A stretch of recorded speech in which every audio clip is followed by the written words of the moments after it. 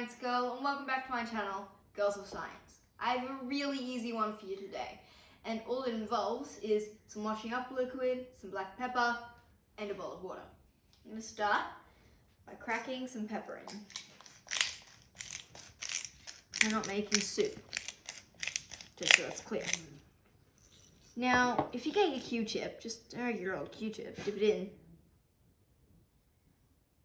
Nothing. Anyway, but if we get some washing up liquid and put it on, like so.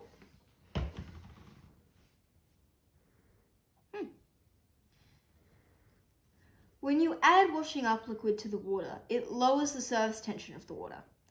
The water molecules try and stick together, and they try to run away from the soap, bringing the pepper with them.